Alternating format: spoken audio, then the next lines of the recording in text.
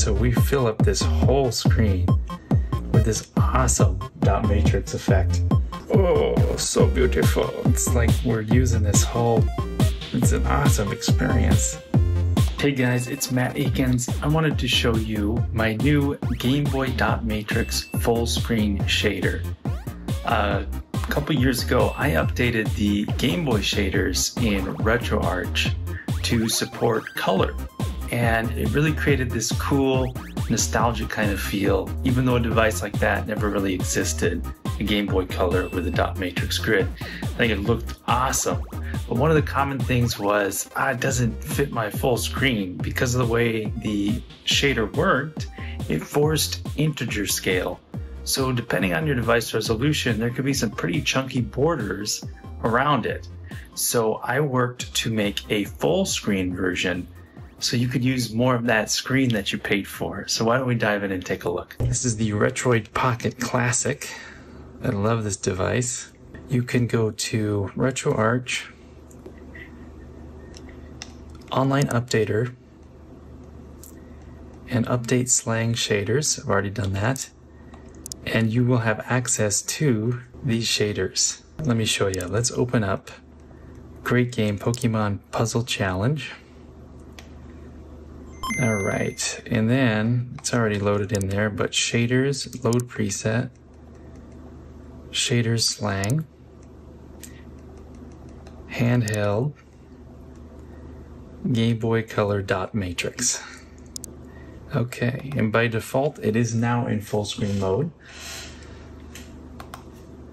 And what I like to do is on the Retroid Pocket Classic, because the aspect ratio is so close, I'll actually just fill up the whole screen instead of doing core provided.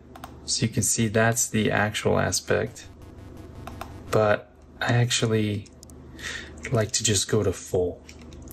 It's kind of an aspect ratio crime most of the time, but this works out for that. And so we fill up this whole screen with this awesome dot matrix effect. Okay, so you can see the pixels there.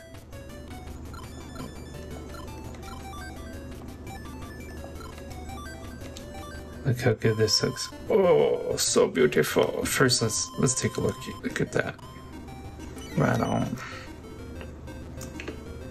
Okay.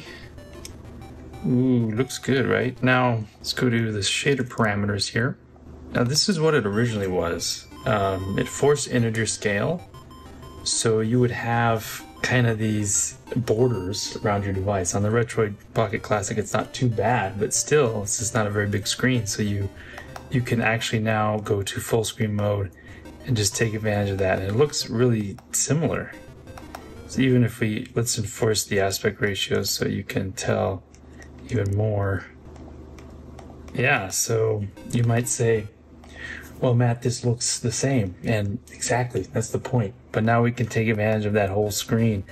It actually works by, instead of each pixel on the original Game Boy taking up a perfect scaled up number of pixels on the screen to create that virtual pixel, we use anti-aliasing. So I used anti-aliasing to blow up that pixel grid to any aspect ratio size.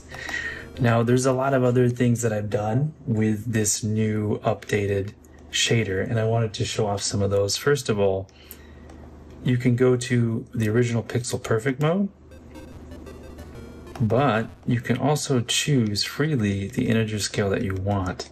In the old version, this was not implemented properly, so now you can even overscale it, go right back to full screen.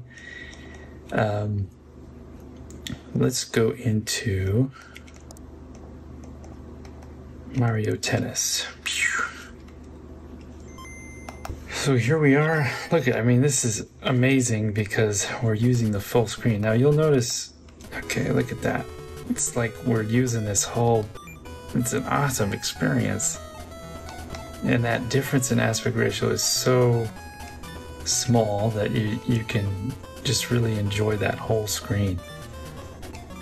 I love this game. I played this game as a kid.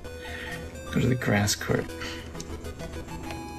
Oh yeah, and you can see the detail there. There's that nice drop shadow effect. Parameters you can play with. Different shadow offsets. That looks pretty good.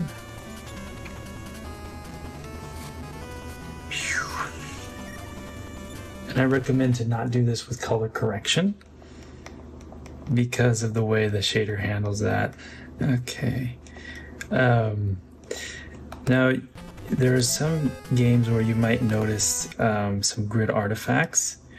There's a full list of settings here for full screen appearance. So you can go softer, sharper. On a screen like this, it's going to be harder to tell, but if you're in a game with some blacks, you can get some grid distortion. So you can adjust the shape of the pixels from circular to square. Now square is more authentic because pixels weren't circles, but circles create less artifacts.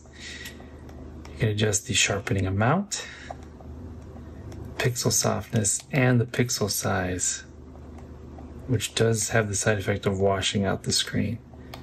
So play with this to your desires here. Now, I also wanted to show you some original Game Boy games. Okay, let's load up the shader. Now we can go to Game Boy Pocket, for example. And again, we have this full screen effect. That looks really good. Oh yeah, and look at that, the latency. Now the original was here. Oops. Look at all that screen real estate we're missing. Looks good, but ooh, now we're full screen. It looks so nice. You can hot swap too now as a part of this update between the different palettes. So we can go to Game Boy Pocket High Contrast, black and white, or even more high contrast, original Game Boy DMG, for those of you who like that sort of thing. And then two variants of the Game Boy Light, which I really like these ones. These look awesome. You can see the difference between the Game Boy Light. There's a kind of a greener one and blue. So that can be hot swapped. Before those, you had to be accessed through different presets. Now you can load up the shader and swap it out as you go. Look at that. That's so cool. We're filling up that whole screen. We can also see it here again in proper aspect ratio. Ooh, that looks good too. I like that. Man, this looks so good. Oh yeah. I forget how tiny the question marks are in this game. Have any of you seen Super Mario Bros. Mini? They took the NES version and they scaled it down for Game Boy Color in a different way than the deluxe version Nintendo did. And they scaled down the aspect ratios and they scaled down the resolution, and all the boxes were the size they were in this game, so that's why. Oh man. So okay, let's explore some of these other presets. We looked at Game Boy Color.matrix. This was Game Boy Pocket, but we swapped between basically Game Boy, Game Boy Light, and even Game Boy Light mode. So I wanted to talk more about Game Boy Light mode. So this looks like a really excruciating palette to look at because it's black and white. So you may be wondering, Matt, why this preset? And I actually didn't find a good use for it until doing this version. So I'm going to put the aspect ratio back to how I like it. Now we can go down to quick menu, core options, GB colorization. Go internal, and then internal palette, we're going to go pixel pack 1. You can scroll down here. This is the most intuitive setting menu I've ever seen. Oh yeah, I forgot. You actually want to toggle under shader parameters, color mode. Now boom. Look at, you can swap between all these freaking awesome palettes. And these are hotkeys automatically set. Look at this, there's Tron. And this is a great example of with a dark grid, you can notice that the pixels on the grid kind of fall apart. But that's when we can go into, let's reduce the sharpening mode and go to circle pixels. So circle pixels, sharpening amount 50. It's a lot more tolerable. I'll reset that.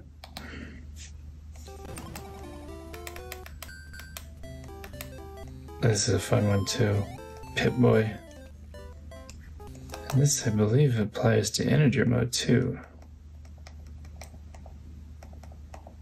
Yeah, you can have a harsh border there, but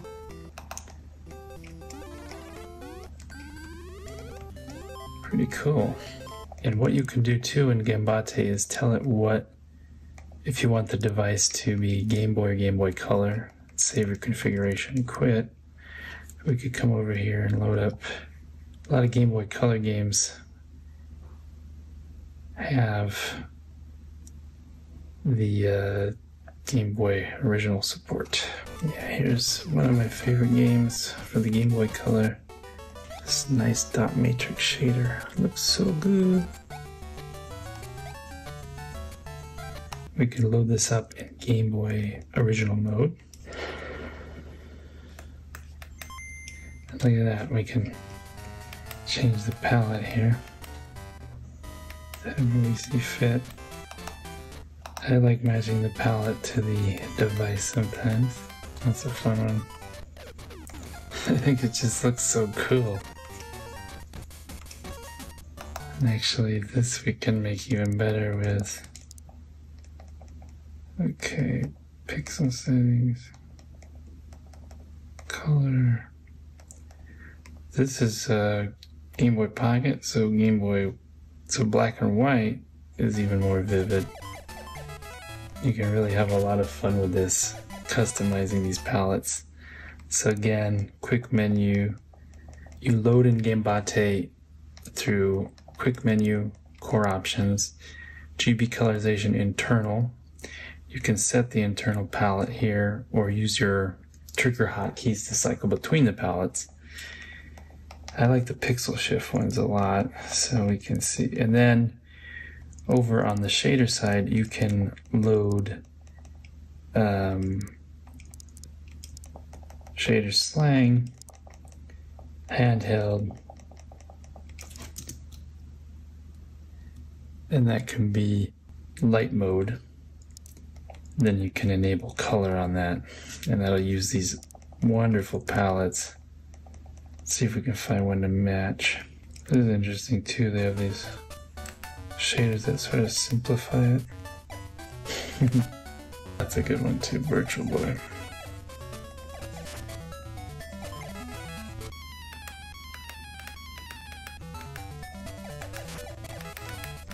These are just the standard ones it comes with. When you would put a game in the Game Boy Color and press the arrows. Inverted is cool. Anyway, I like kind of matching it to the device.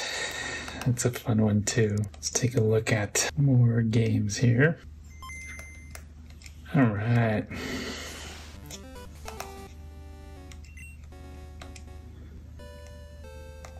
I think it looks so good.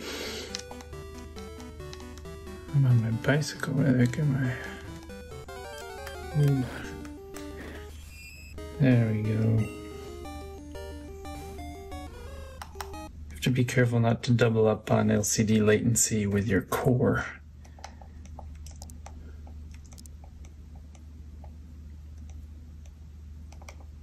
Okay.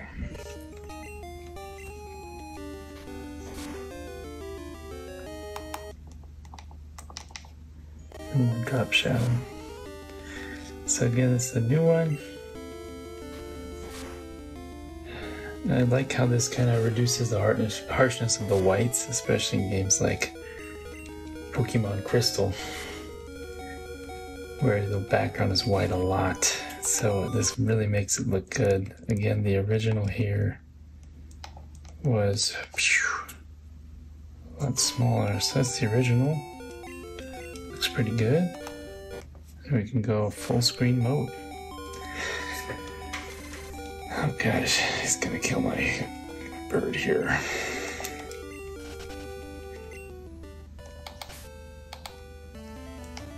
How do I get off my bike? There we go.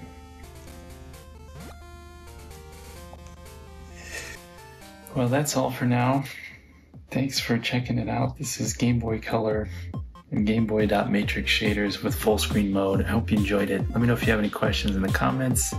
Can't wait for you to try this. Just go to Online Updater, update Slang Shaders, go to the handhelds folder and all the Game Boy presets there. I think you'll really enjoy it. Thanks.